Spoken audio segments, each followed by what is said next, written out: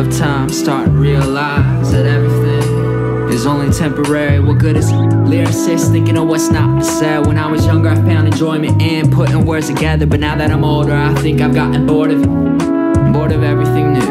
It's all been said already. Insert a reference to Moonlight by Jay-Z here. Lately I've been feeling lazy, just saying what I think. Yeah, form of spoken word, just trying to make shit clear. Should've been more focused on what I wanna manifest. See, when I was growing up I was fascinated with old school hip-hop, and every rapper had different characteristics. Before the electronic era, before digital downloads went to streaming, somehow this shit's lost meaning. I could've seen it all coming. I should've been on top of it all. This old school hip-hop shit is all nostalgia. Yeah, but how much time it took for me, it's too late to ever stop it. All my time studying audio engineering, it took for me so long, damn.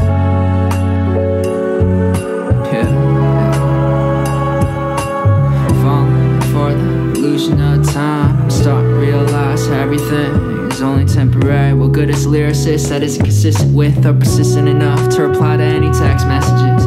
This music shit takes all my time. Now my relationships suffer from this and fall behind. I shouldn't be second to my first love. So far I've only truly fallen once, said that's a shame. This my way of not feeling anything, or maybe it's the only way that I can feel something, I don't know.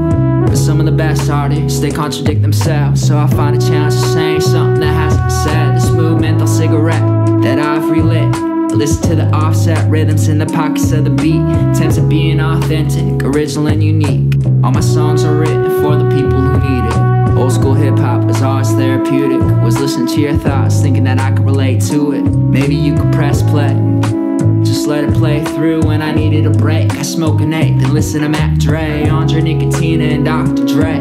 Andre 3 stacks, so are my influences on my sleeve. Rest in peace to Emma Doom, J Dilla and ODB. Put my thoughts down on record, hoping they can live forever. I'm starting to realize how everything is only temporary. Seems we all fell into the theory of relativity, falling for the illusion of time.